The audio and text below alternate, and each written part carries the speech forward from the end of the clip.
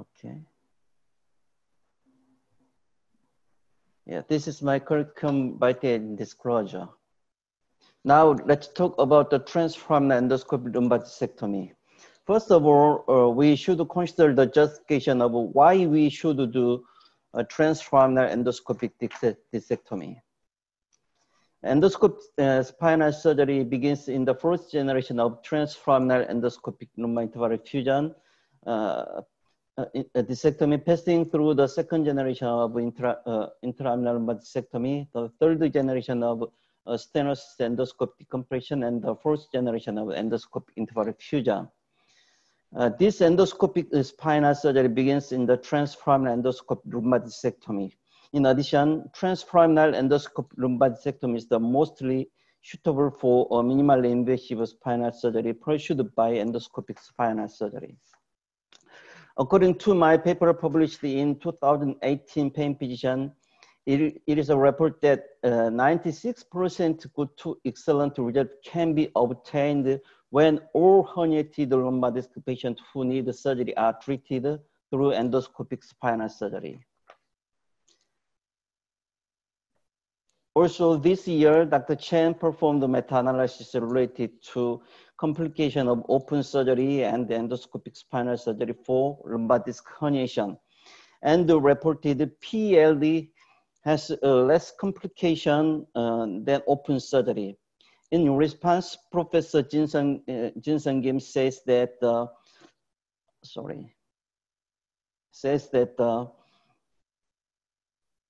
standard for lumbar disc herniation surgery has finally changed to endoscopic spinal surgery.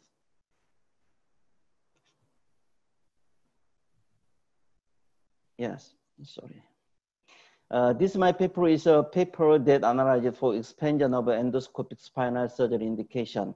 In this study, generation 1 of transframinal endoscopic lumbar discectomy, including intraabdominal, can cure 75% of degenerative spine disease that required surgery and shows good to excellent clinical results. Now let's look at the history of transframinal endoscopic discectomy.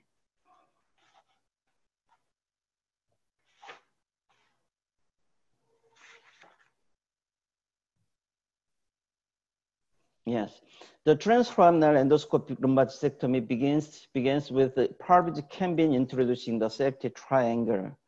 However, the true visualized endoscopic spinal surgery begins with Antonian, who is also the founder of the inside-out approach.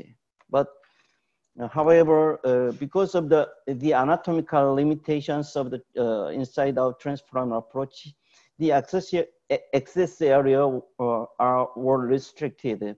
And for this reason, indication of transframinal endoscopic lumbar discectomy also limited. To overcome this, Thomas Hoagland introduced an outside-in approach. And also, 2018, I introduced a mobile outside-in approach with the advantages of inside-out and outside-in approach. And now we can access all parts of lumbar disc herniation through transframinal approach. And also advances in dressing endoscopic spine surgery have made it possible to cross over near all bony obstacles. In addition, the mobile outside-in approach allows the access to almost all area of lumbar disc herniation like this.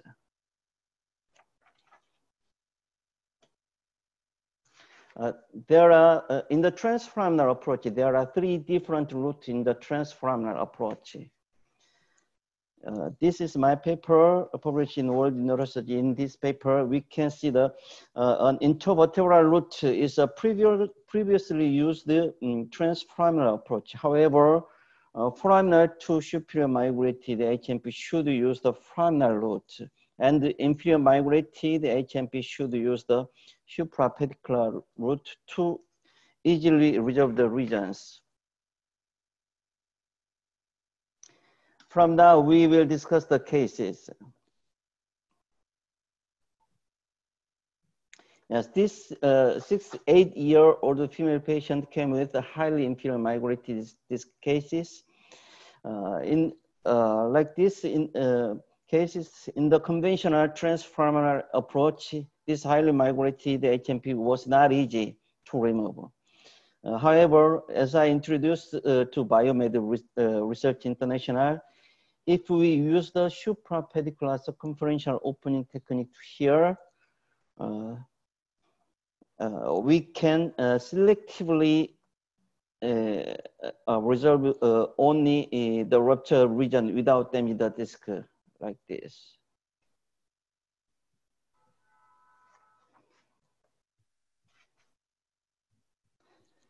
And also this 37-year-old male patient had an open discectomy before and was recently came with a recurrent highly inferior migrated HMP. In this recurrent HMP, if the suprapedicular circumferential opening technique like this, if we use, the region can be effectively resolved without further damage to the motion segment like this.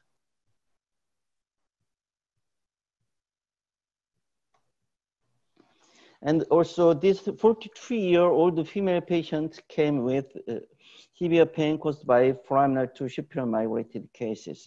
In these cases, also if we use the foraminal route, we can be solve this problem easily and safely.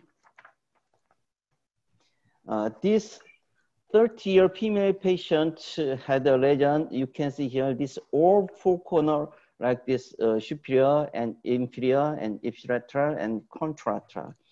In this cases also nowadays we can solve this problem effectively by using the mobile outside in transforaminal technique.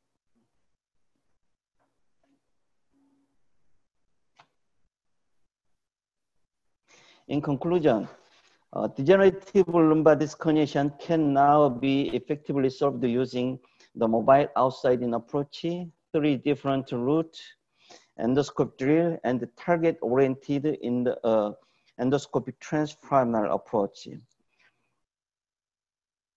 Through this,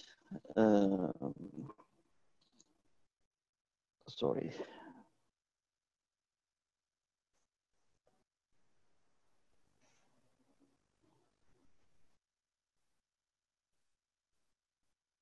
Yeah, through this, sorry. Through this, we can really minimize the option, less neural attractive, and preserve the functional segment, preserve the neurological stream, and the return to normal life can be implemented. Thank you for your kind attention.